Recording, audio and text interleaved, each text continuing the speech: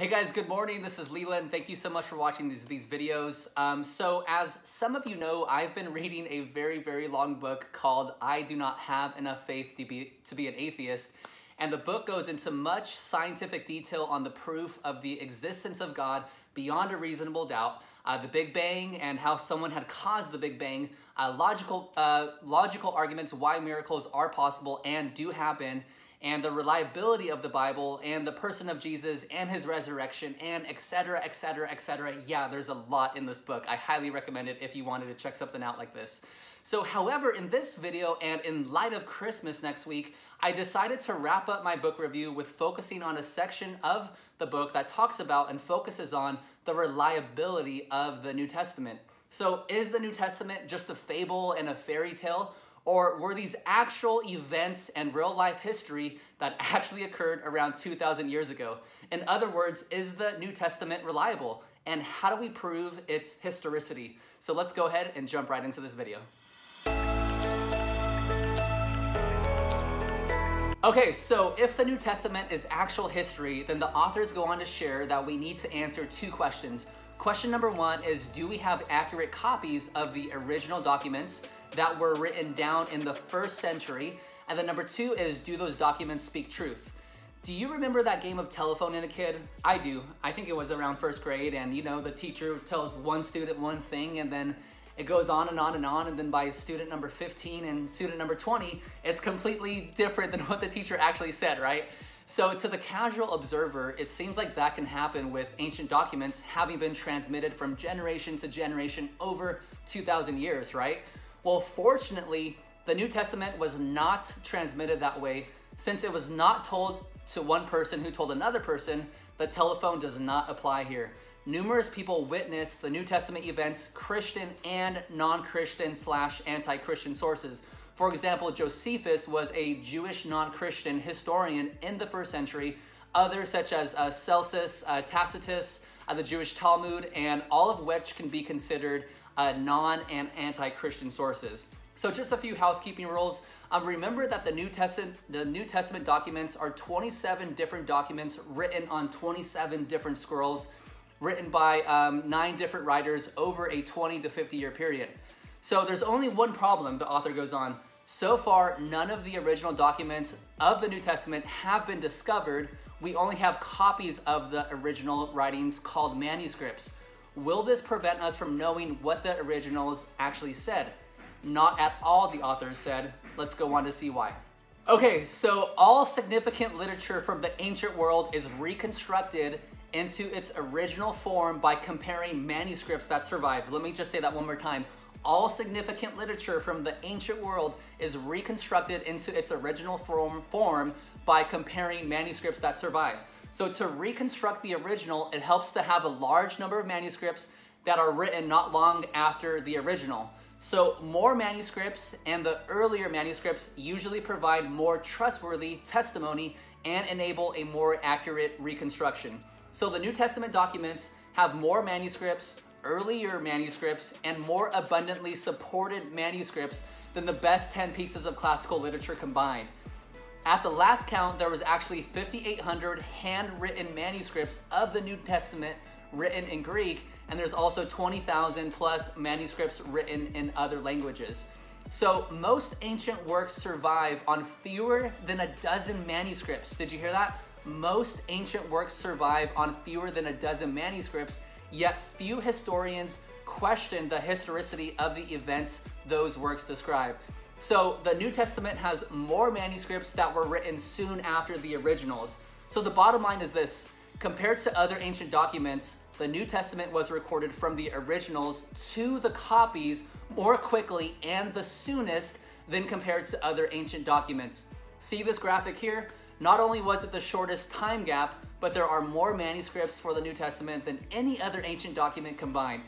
So the author goes on to share how scholars accurately reconstruct the New Testament with accuracy, and the fact that they have many manuscripts, early manuscripts, and supporting manuscripts from that era. Now let's go on to the next point. Is the New Testament historically reliable? So the question is the New Testament, are they documents written soon after the events by eyewitnesses? or by those who interviewed the eyewitnesses? Are they documents written much later by a biased followers who simply embellish details about the life of a real historical figure, right? In order to find out, the authors use the process to test the New Testament documents by the same criteria that historians often use to determine whether or not to believe a given historical document. So these include question number 1, do we have early testimony? Question number 2, do we have eyewitness testimony? Question number 3, do we have testimony from multiple independent eyewitness sources? Question number 4, are the eyewitnesses trustworthy? And then do we have corroborating evidence from archaeology or other writers? And then do we have an enemy attestation? And then question number 7 is, does the testimony contain events or details that are embarrassing to the authors? So at any rate, the authors of the book then go into each one of these points and show that in fact the New Testament passes the reliability test. Okay, great, so here's my whole point to this video, right? Given that the New Testament is a historically verifiable document of events that actually occurred 2,000 years ago, and if you have an honest look at that and confront the reality of it, you'll see that too. The question is, what are you gonna do with God this Christmas, right? Did he indeed send his son Jesus to die on the cross and resurrect from the dead, whose main goal was to give peace and goodwill to men on earth by dying for their sins, that whoever believes in him will live with him forever after this life, and even now in this life will take away their shame and guilt that constantly speaks to their conscience? You know, we all know that the New Testament is accurate and recorded from actual events. And as a reminder, we have verses like this. Okay, so here's a scripture from Romans. This is out of the New Testament. It says, "For ever since the world was created, people have seen the earth and sky. Through everything God made, they can clearly see his invisible qualities, his eternal power and divine nature. So they have no excuses for not knowing God." Guys, the bottom line is that you know God exists, and you can tell just from seeing creation, as scripture talks about, and seeing his qualities through nature. And then here's another verse that talks about our conscience. It says, "Even Gentiles who are non-Jews," that includes you and I, even Gentiles who do not have God's written law, show that they know his law when they instinctively obey it, even without having heard it. They demonstrate that God's law is written on their hearts, for their own conscience and thoughts either accuse them or tell them they are doing right. Right? And you know, there's a lot more to this in life, and we've all screwed up and made mistakes, and how that constantly weighs on us if we haven't yet given that to God and allowed him to be in our lives and in relationship with him, right? And yeah, sure, you could have ignored it and ignore the reality of that and, you know, just go on and live your life by constantly avoiding that, and ultimately the choice is yours. And the New Testament speaks of how some people will walk away from God and their own conscience will be burned or seared like an iron, and how they'll just completely ignore him, right? And God will let you do that. I mean, there's no, he doesn't want that, but he gave you free will, and because that's what true love is, right? True love is giving you the option to either love back or to not love back, right?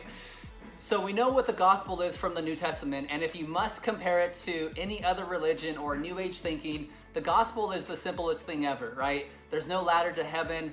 It's not about good works. You don't have to be afraid of God and never know if he truly forgives you or not. God isn't some impersonal force. Even your own conscience knows that being personal in this life with others is more valuable than being impersonal. And the God of the universe, who's also the God of the Bible, is personal, and he wants relationship with you. So ultimately, here's what I would like this Christmas. All I want is for you, whoever's watching this, whether I've known you for 20 years, I just met you, or some way, somehow we know each other.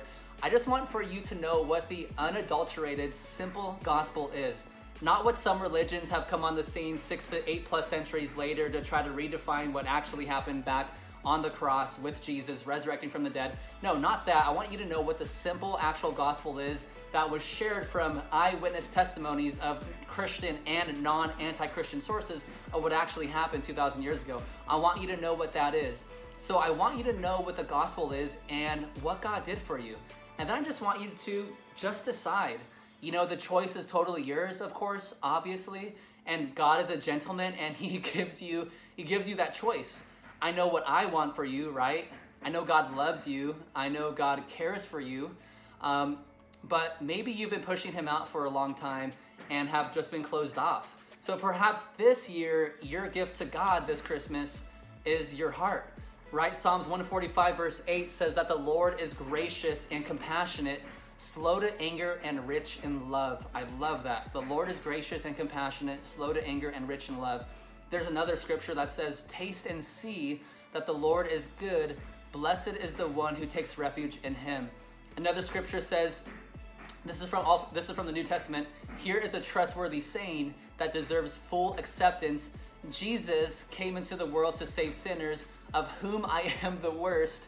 But for that very reason, I was shown mercy so that in me, the worst of sinners, Jesus might display his immense patience as an example for those who would believe in him and receive eternal life. And then it goes on from there, but just remember that also salvation is a gift from God, right? You can't earn it. There's a scripture that talks about God saves you by his grace when you believe. And you can't take credit for this because it's a gift from God. Okay, so that was the whole video. The whole point, let's keep the focus on the focus of Christmas this year for Christmas. And let's remember that God sent his son to be born of a virgin and to die on a rugged, ugly cross for you, being beaten, scorned, shamed publicly. His wrists and ankles were literally nailed to a cross with about a 2-foot nail each. And then he rose from the dead, defeating death and sin, that you may have an eternal life and a relationship with the God of the universe now and on this earth and into eternity. So anyways, hopefully this was encouraging. Merry Christmas. This is the summary and final video of the book review, and hopefully you got a little nugget out of this and just wanted to encourage you with some really good stuff this Christmas. God bless you guys. Thanks for watching. Talk to you soon.